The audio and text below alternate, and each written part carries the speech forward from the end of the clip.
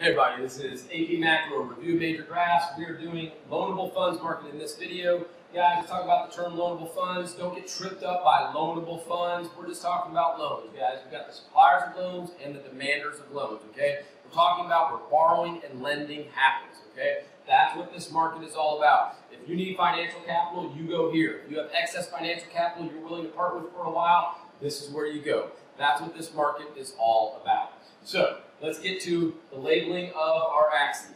First of all, it's the loanable funds market. Guys, if it was the t-shirt market, what would I put here? The price of t-shirts.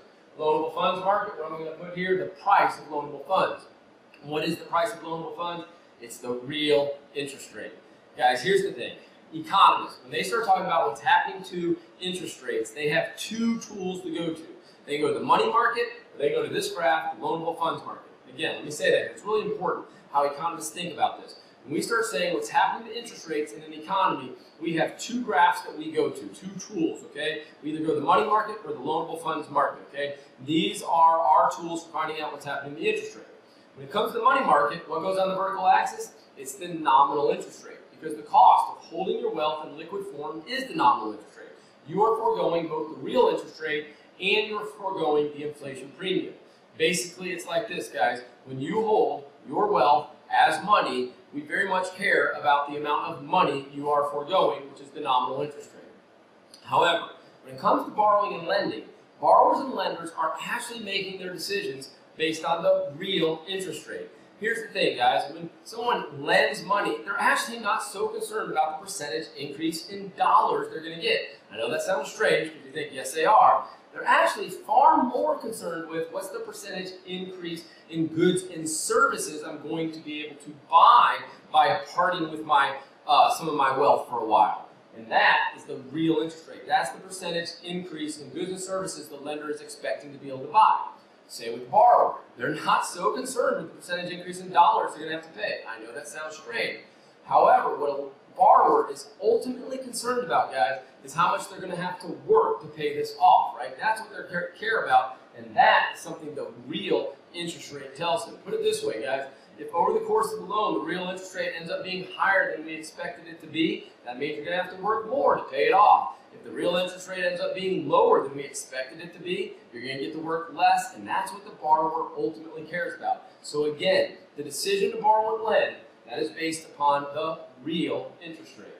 Now, over here, straightforward, if it said t-shirts, we would have quantity of t-shirts. It says loanable funds, we've got quantity of loanable funds. Next, we've got the supply of loanable funds and the demand for loanable funds. Now, there's a little bit of different ways teachers handle the different macro aggregate actors and how we represent them in this graph. So not all teachers are the same in the way they handle how these macro aggregate actors, what are those? That's households, businesses, government, the rest of the world, and the Fed, how they interact with this graph. But however any teacher or any textbook does handle it, they're going to all get the same answer when it comes to the real interest rate, okay? I'm going to try to make that clear as I go on. Let's start talking about what all teachers and all textbooks agree with first, though. Our two of our big macro aggregate actors that we're going to put on the board first are households and businesses. Households, everybody agrees with, those are suppliers of loanable funds. Remember, households are net savers. On the aggregate, when we look at all households in an economy, rich, poor, middle class, they are net savers. I know a lot of households borrow, but on average, guys, they are net savers. They are supplying loanable funds, and every teacher, every textbook handles households as suppliers of loanable funds. And so, here's how it works. It's very straightforward, but it's a question that is often put out there and we need to be able to handle. Let's just say we get a question that says households increase their savings. Households increase their savings. That is an increase, okay, in the supply of loanable funds. Well, what's going to happen to the real interest rate? Because that's what the problem's going to care about, okay? They're not going to care. That's right, guys. Most of the time, there's not going to be any questions about what's happening on this axis. They're going to care very much what's happening at real interest rate. So, supply of loanable funds shifts to the right. What's happening at real interest rate? It is going down. Now, if household savings decreases, straightforward, right? That's a decrease in the, so let's put increase right there, decrease in savings. That is a decrease in the supply of loanable funds. Again, no disagreement on how economists handle that. Next, businesses. Every economist agrees they are demanders of loanable funds. Every textbook, every economist, all teachers, businesses are demanders of loanable funds, okay? Now, if business confidence increases, if all of a sudden the expected real rate of return of business projects increases because businesses feel more confident about the economy, demand for loanable funds is going to increase, and guys, what's going to happen to the interest rate? It's going to go up. So I'm going to put this rightward arrow, increase in business confidence, BC for business confidence. If business confidence decreases, okay, all of a sudden businesses adjust their expected real rate of return downward. We're going to go ahead and shift this curve to the left. That's a decrease in business confidence. What's going to happen to the interest rate, the real interest rate? It's going to go down. Now, the next one, guys, is the most, there's the most difference among teachers and how they handle it, and that is the government, okay?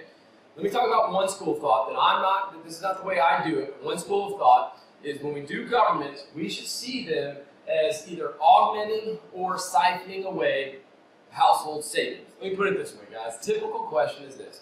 Government deficit increases. What do we mean government deficits increase? We're saying that we've got a certain amount of taxes, a certain amount of outflows, and those outflows increase in respect to the taxes, right? The deficit is bigger. The government needs more money. So they go here to get money, and one way to handle that is to say they are going to siphon household savings away from businesses, okay? They're going to siphon that household savings away from businesses. So what they will do is they will shift that supply of loanable funds to the left. That's an increase in the deficit. Shift the supply of loanable funds to the left because it siphons savings away from businesses, and you'll see the interest rate go up. Lots of textbooks, lots of economists handle it that way, but a lot of textbooks and economists also handle it the way that I do, which is, hey, when governments have deficits, they borrow money. They are demanding loanable funds. So we're going to show them as demanders of loanable funds. So I'm going to put government down here. The way I teach it is there are two demanders of loanable funds. There are businesses and governments, and they are competing for funds, okay? They're competing with each other for funds. If that government deficit increases, guys, they're going to demand more loanable funds. They need more money to fill that deficit. Shift the demand to the right. What's going to happen to the real interest rate? It's going to go up. Again, the thing that you're going to be asked about when it comes to government deficits increasing and decreasing is what's happening to the real interest rate or the interest rate in general. And we all get the same answer. So, for me, government is a demander of loanable funds. They have deficits. They're demanding loanable funds. I'm going to show them that way. So here's the deal. If the deficit increases, we're going to shift that demand to the right. They need more money. If that deficit decreases, okay, so we get a decrease in the deficit, all right, we're going to shift the demand for loanable funds to the left, and we will get the right answer when it comes to the real interest rate. Next, let's do the rest of the world, okay? So that's our next macro aggregate actor to talk about.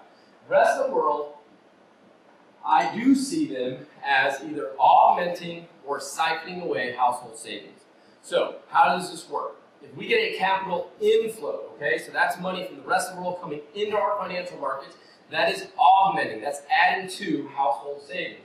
So I just simply shift this to the right. This is a capital inflow. The real interest rate goes down, right? Supply of loanable funds shifts right, real interest rate goes down. And guys, let's just get to the real world for a second. This shouldn't be surprising to us, right? If the rest of the world all of a sudden wants to put more money in the U.S. financial markets, so money starts coming into our financial markets, what's going to happen to the price of loanable funds? They're going to go down. That should comport with our just common sense, okay? That should be like, oh yeah, that makes a lot of sense. Now, how about if all of a sudden investments abroad look really good, and so we have a capital outflow, so money's flowing out of our economy. Basically, household savings is not going to businesses, domestic businesses, or the domestic government. It starts to flow out, okay? If we get an outflow, then what's going to happen to the supply of loanable funds for domestic businesses and our domestic government? That supply is going to shift to the left, and the interest rate is going to go up, and that should also make sense, right?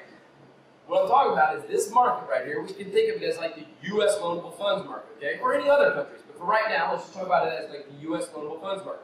Capital outflow out of the United States. That's financial capital heading out of the United States. What's going to happen to the price of loanable funds? It's going to go up. So shift that supply of loanable funds to the left. That's our capital outflow.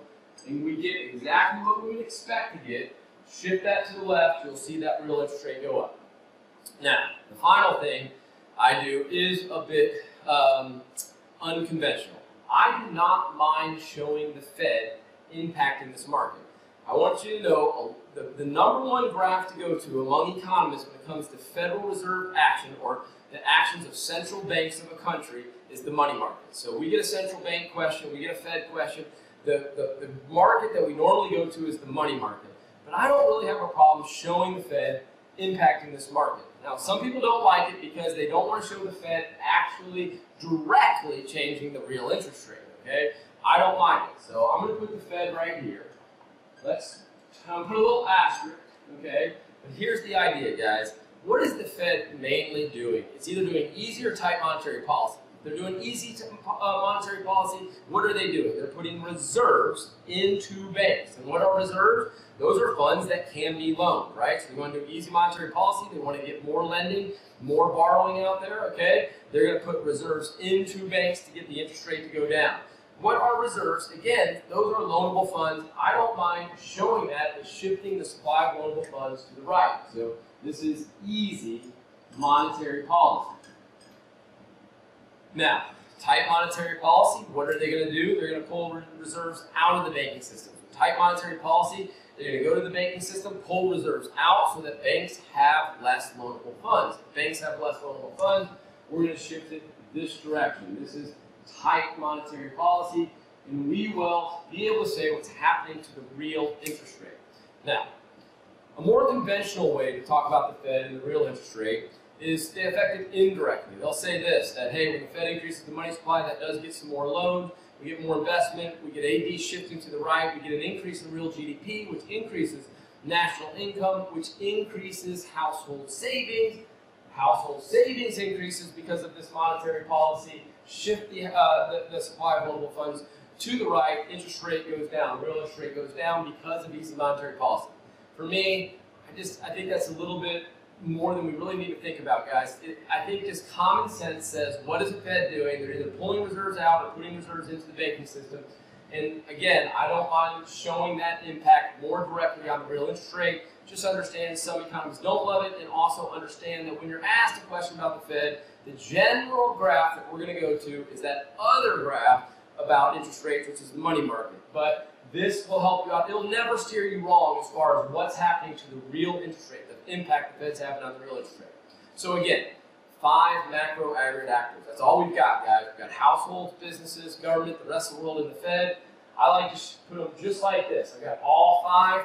Any question we ever get about what one of those macro aggregate actors is doing, we can get the right answer when it comes to the real interest rate.